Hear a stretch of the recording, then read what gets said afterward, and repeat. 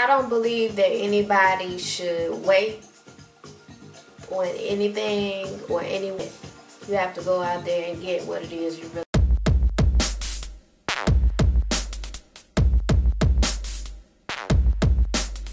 want.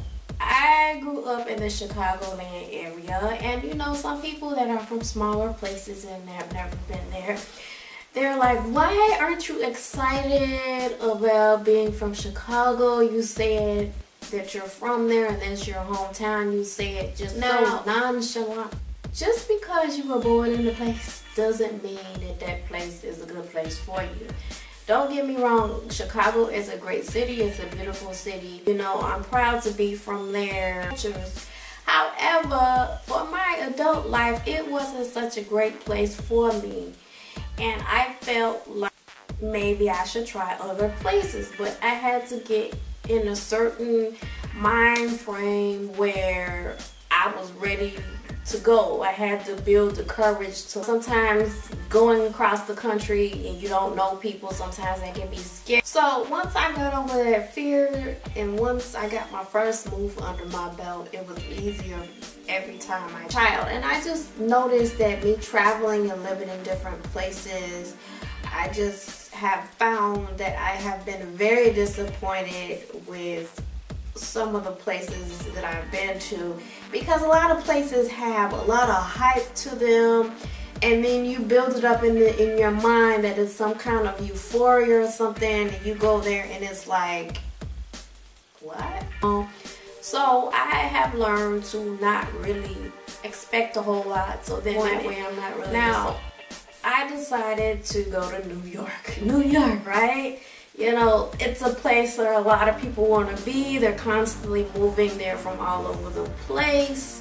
There's millions of people. It's diverse. Times Square, yada, yada, yada. And I found it to be a place where, you know, if you're an artistic type of person, I can see why one would want to go there.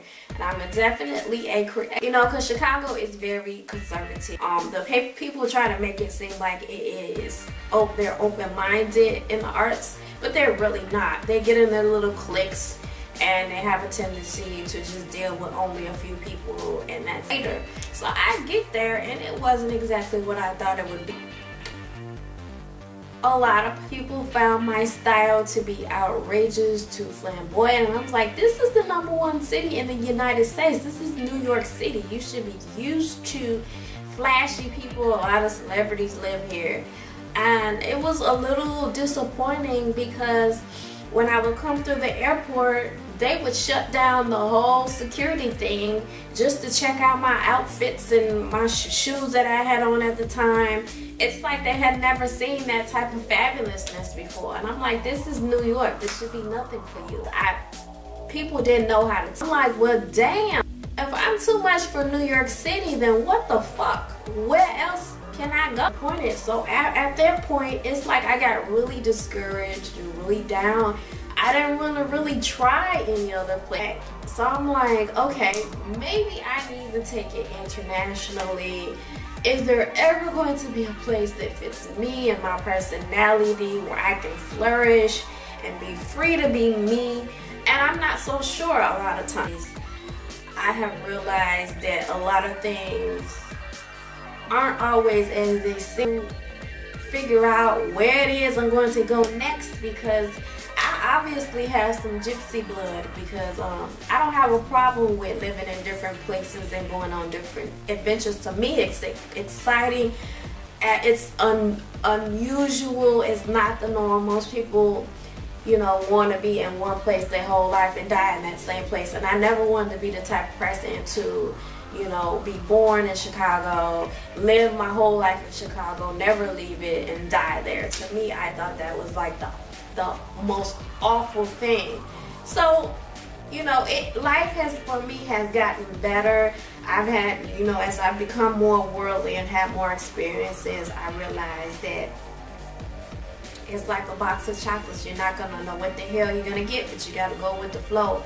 But I do realize that the fact that I'm not satisfied means that I will continue to grow, because when you get in a spot in your mind where you're not where you're satisfied, or you accept life as it is. You're not happy in your relationship, you're not happy in your job, but you're not trying to improve, you're not applying for different things, you're not trying to get a divorce, you're not trying to move if that place is bad for you, you won't grow. So I'm really excited because my lack of satisfaction lets me know that I am going to go after my dreams, and I'm going to continue to, you know, grow as a person, because I'm not satisfied. And where I'm at now, this ain't it either, baby. So who knows where the hell I'm gonna be.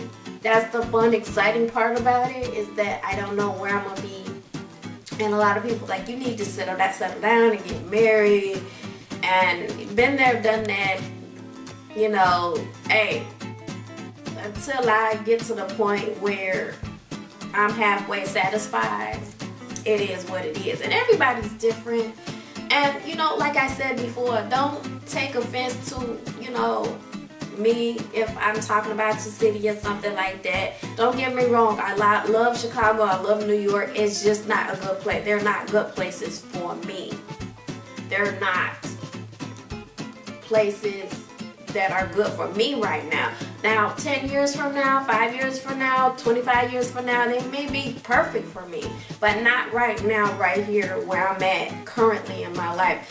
You know, I'm staying in the present moment right here, right now. No. So this concludes this video, and I will talk to you guys later. So chit chat with me and let me know if you've ever had those types of feelings where you're just not satisfied with certain aspects of your life. What do you intend on doing about it? Nothing, because most people intend on doing nothing and they sit around and complain, and that's really defeats the purpose, because that doesn't change anything. All you're doing is aggravating the people that are listening to that, and I'm not one to listen to complaints.